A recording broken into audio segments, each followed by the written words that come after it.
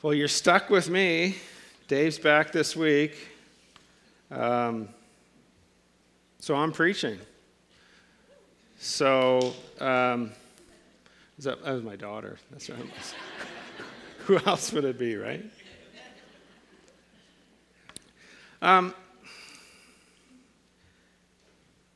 So the song that we sang, that Dean and the crew sang, What a Beautiful Name, I asked him this week if he could sing that because the message is going to come in different parts. It's heavy, and in the back end is restoration. So I just want you to kind of pick one of those lines just to meditate on that through the message. My sin was great, his love was greater. Okay? So we're going to talk about old Simon Peter this morning. And before we get started, I just want to pray that God would lead us and help us to understand his word. Father, thank you for the great privilege it is to preach your word this morning. And Holy Spirit, we need you to speak to us. God, may my weakness not be a stumbling block. Lord, may you be able to speak clearly to each of our hearts. We all need to hear your word in a special way each week. So God, may we leave filled by you, encouraged by you, and challenged by you. In Jesus' name, amen. I feel like I'm not going to be able to wander with this thing. Who can tell that's set up for Dave? I tried to get up on it once, and that'll be it. I don't even know how to adjust it, probably this thing, but we'll just leave that. Luke 22, okay? Simon, Simon, verse 31.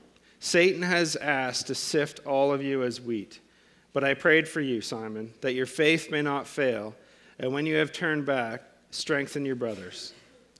But he replied, Lord, I am ready to go with you to prison and to death.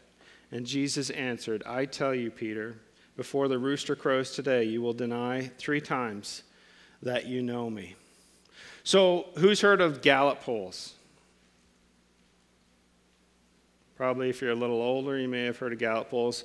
So here's one. We're not picking on Americans, because some of us may be, or we're at least connected to. We could probably transfer that into Canadians as well, too. But so in 1950, there's a Gallup poll, and they asked high school seniors, are you a very important person? And in 1950, 12% felt that they were important people.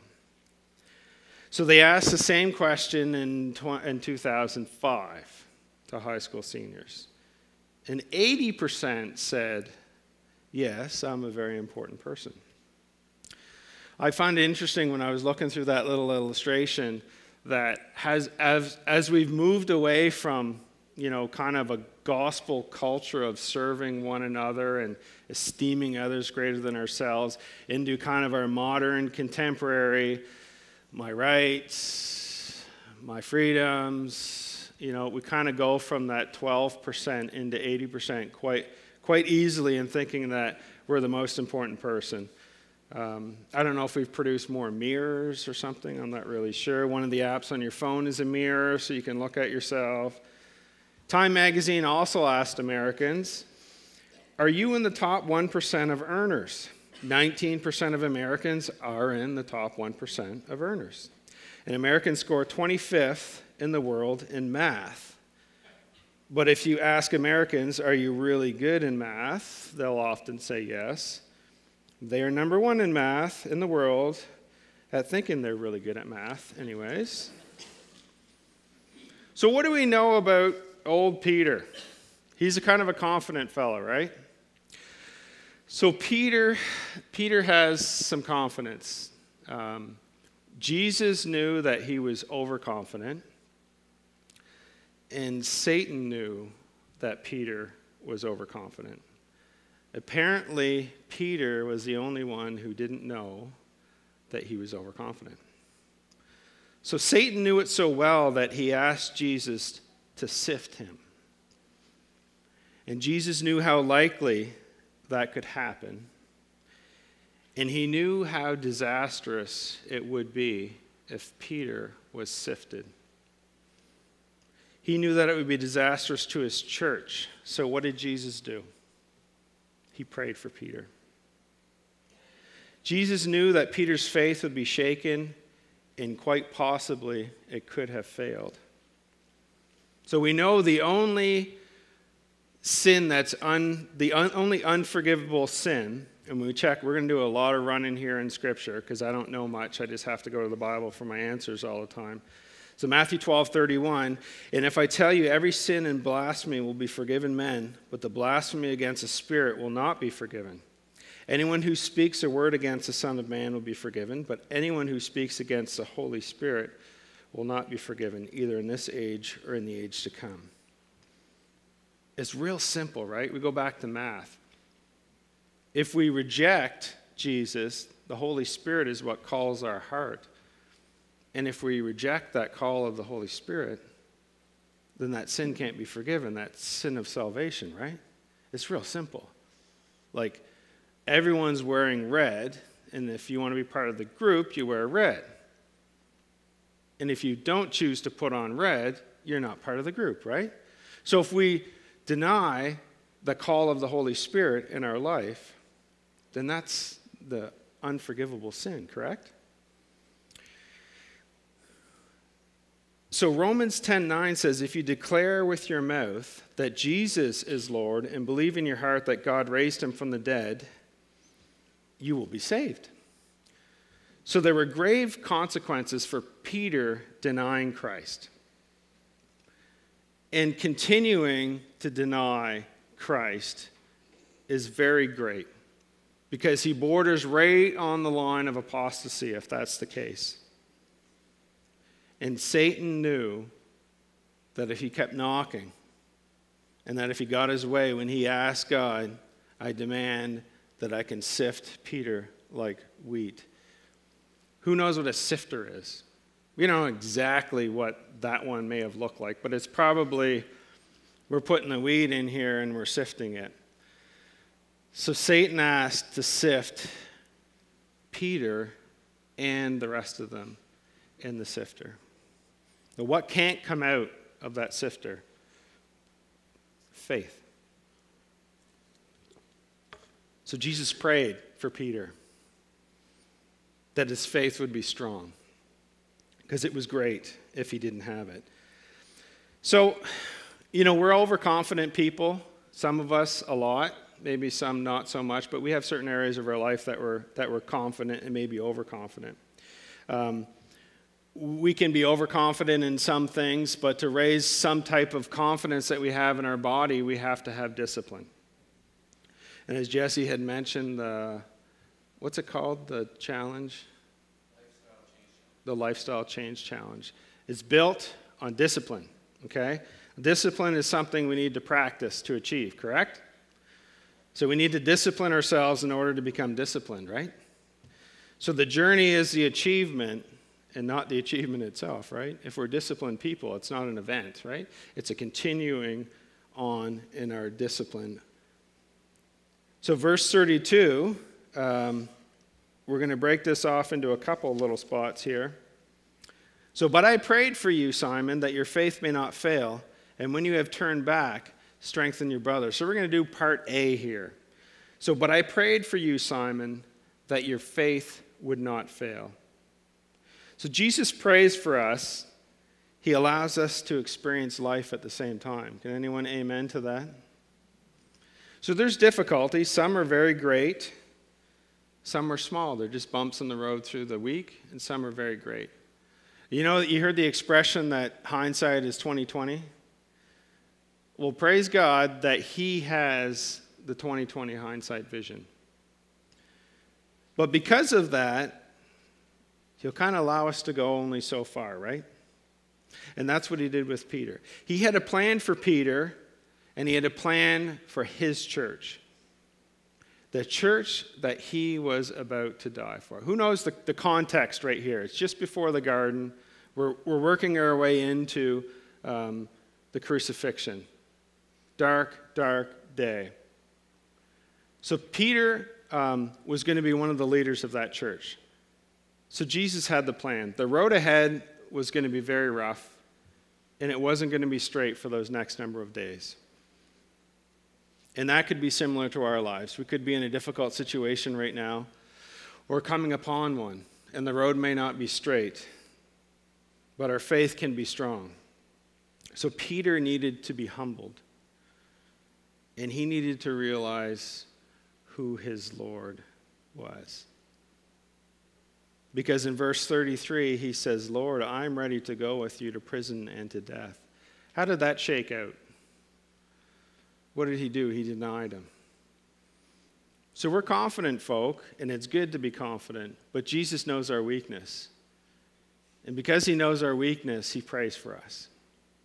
And he strengthens us in the back end, behind the scenes. The cross, Paul said in Galatians 6:14, "May I never boast except in the cross of our Lord Jesus Christ, through which the world has been crucified to me, and I to the world." The cross is where all of us become someone. The cross is where our new life began. May we not boast in our past life that was characterized by sin and selfishness, but we want to boast in the cross of Christ. So Peter's intentions were good, but maybe his faith was not based in that. It may have been based in his own confidence. In part B of verse 32, "But I prayed for you, Simon, that your faith may not fail. And when you have turned back, strengthen your brothers." So Jesus prevented Peter from becoming an apostate. He girded up his faith. You know what girding your loins means? Anyone? Jarvis, you got a hand for me. You would know what that means. So when back in that day when they had their garb on and they had their loins, and when they were going to run, they had to get somewhere, they would gird them up so they wouldn't trip on them. Real practical. So one thing we got to see here is Jesus allowed Peter to suffer. And then he led him back. And why did he lead him back? He led him back to strengthen his brothers. Has anyone failed here before? It's not just let's fail for the sake of failing and feel bad about yourself and condemned. But there's a purpose. Jesus allowed him to fail, that he would find the strength in his Lord. Jesus prayed for him that it would only go so far. And he found his strength in Christ. In John 6:39, "And this is the will of him who sent me, that I shall lose none of all those he has given to me, but raise them up on the last day." Do you find any joy in that? If anyone's drifting, let's come back just for a moment. Whom Jesus calls and who he dies for, no matter what that storm is, whatever it is, Jesus will lose none of you. And you could just imagine the feeling that Peter would have had when that rooster crowed for the last time. He's denied him the 3 times that Jesus said he would. And the word says that when Jesus went by with the guards, and they locked eyes, and Jesus knew. So the rejection possibly that you could be feeling right now for something in your own life, I've gone too far. And if you're worried about that, I can't remember who it was, but someone came to me, I think last week when I preached a while ago, in talking about that. We go so far, right? But there's restoration. So Jesus allowed Peter to go so far, but he's not going to lose Peter.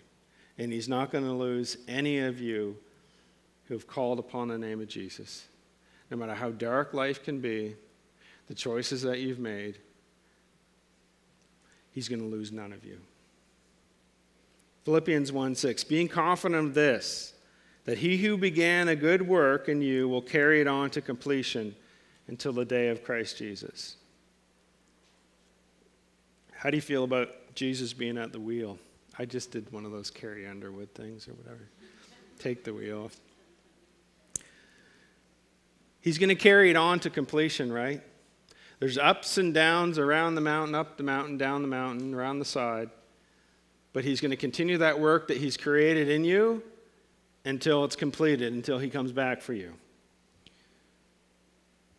So Jesus called Peter to himself. Peter walked with Jesus for 3 years, and by Jesus' power, Peter accomplished much. But greater was yet to come. So we look at maybe some areas of our own life that things aren't going that well, and we may have stretched really far, and we just don't know what's happening with our faith.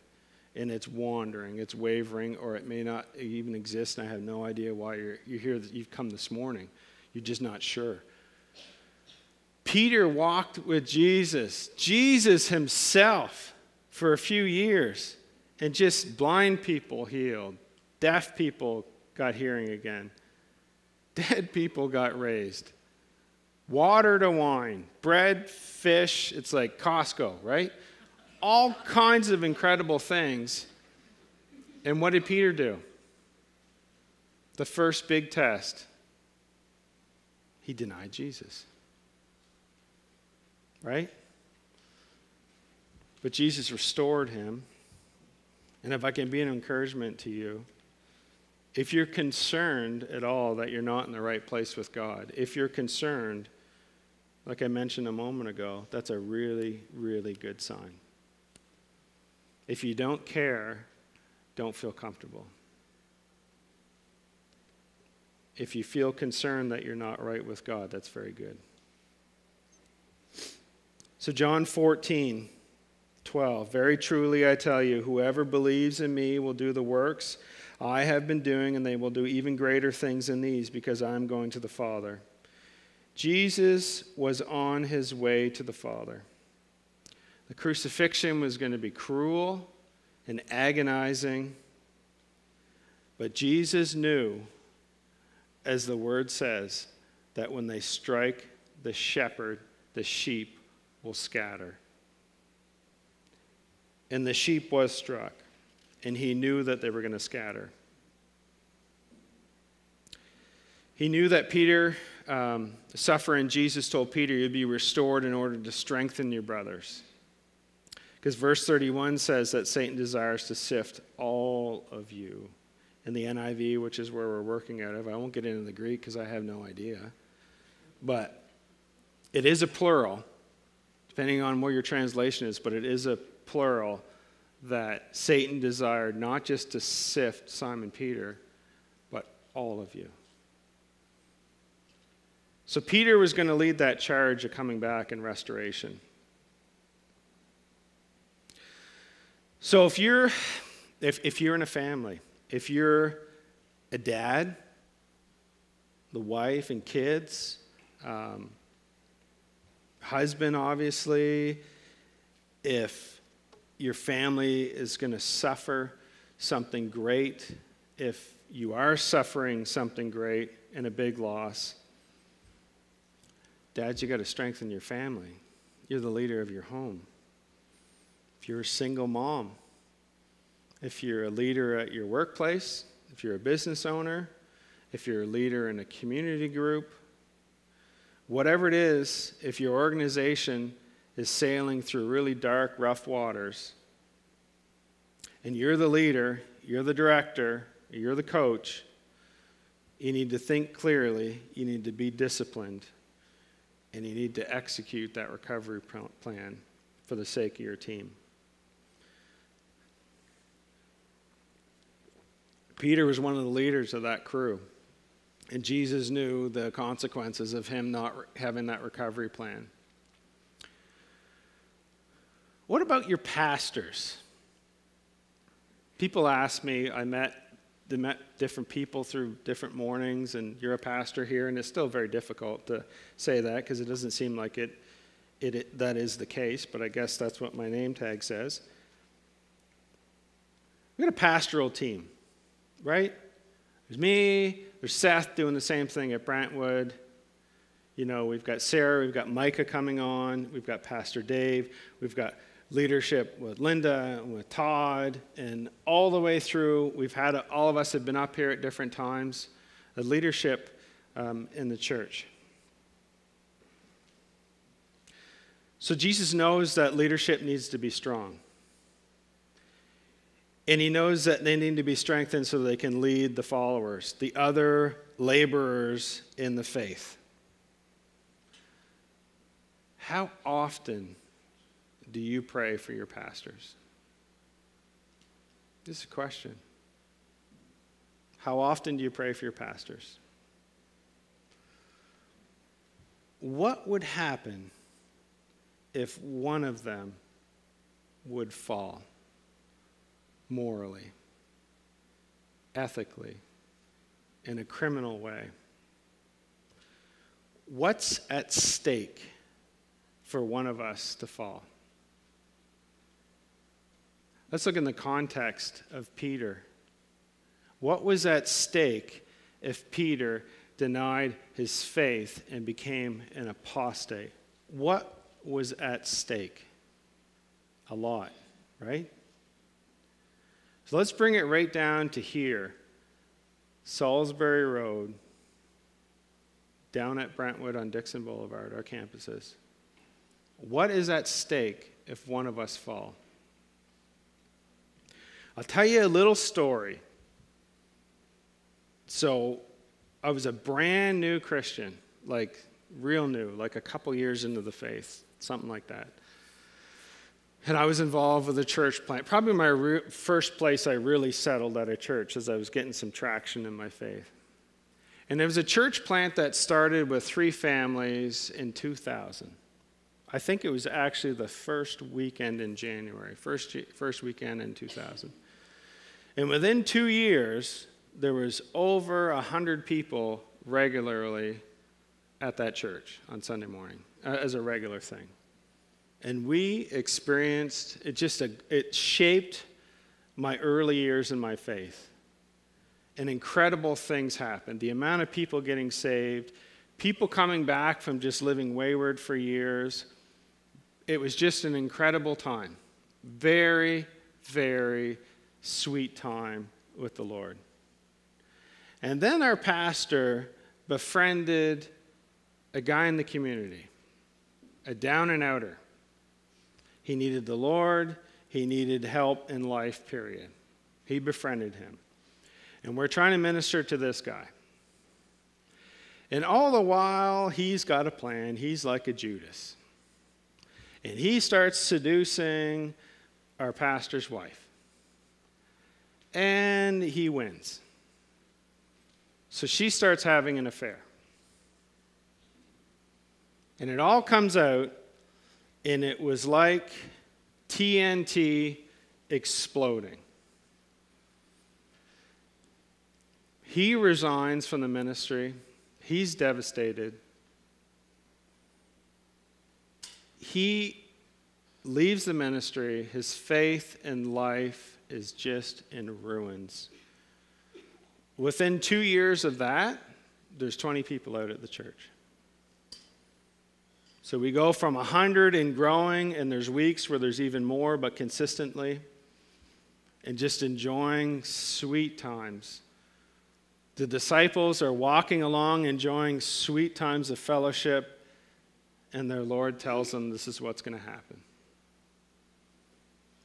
I don't want to get real somber with you, but I just want to make the context here that your leadership is important. And we're all very weak. And our strength comes from the Lord. And we need to be praying for each other. And you need to be praying for your leadership. Because there's a lot at stake. Who has kids here? Do you pray for your kids every day? Who has grandkids? Do you pray for your grandkids every day? Who's married? Some people were just kind of. Do you pray for your spouse every day?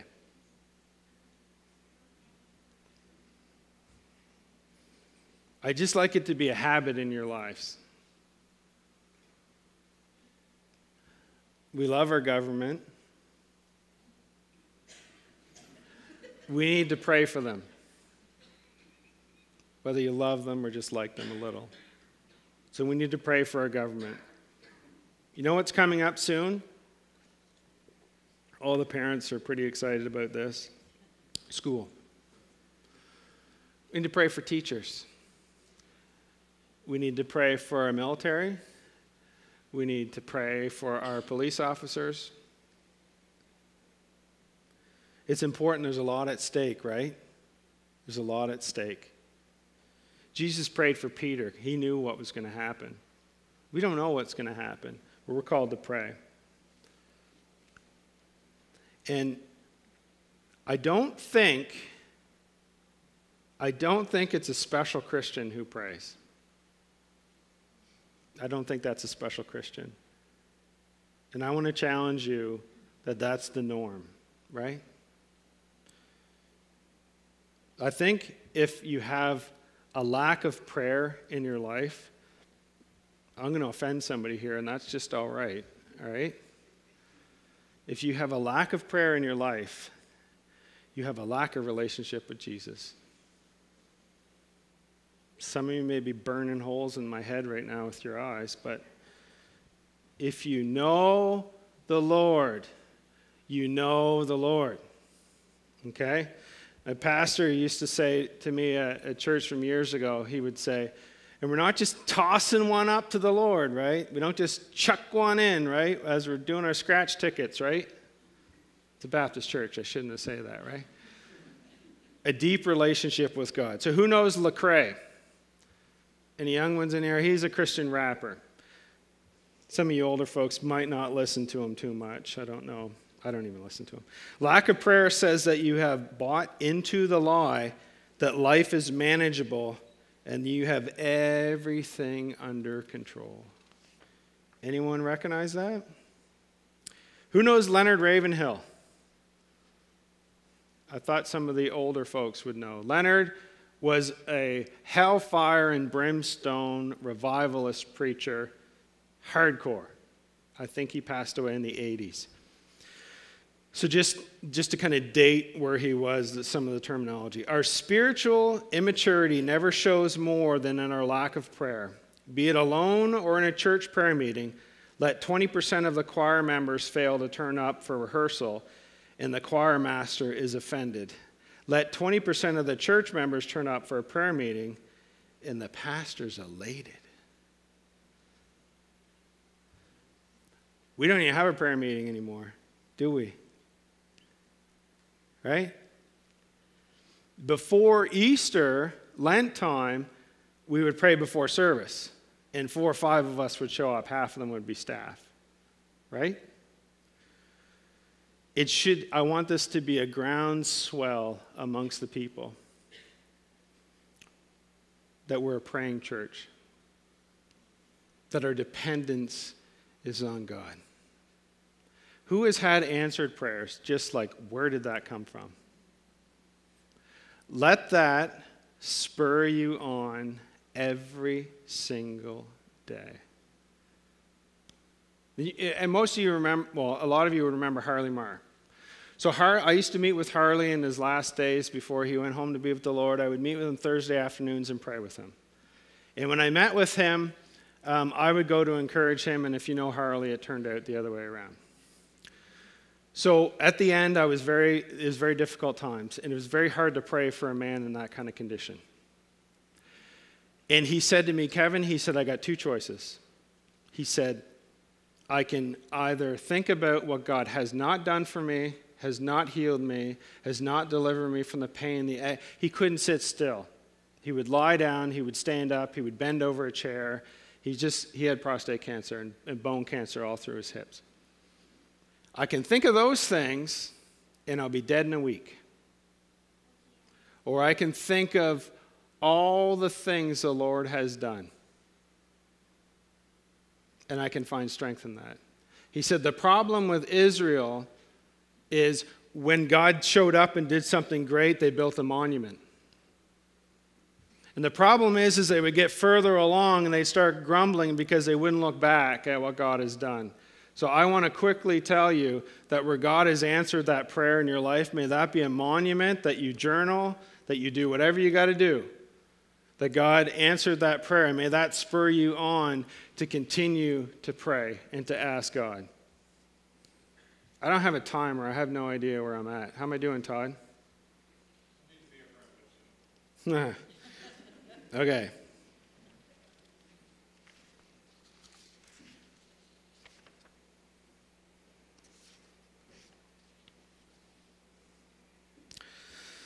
Let's end with some scripture. Have something in your mind from the Lord.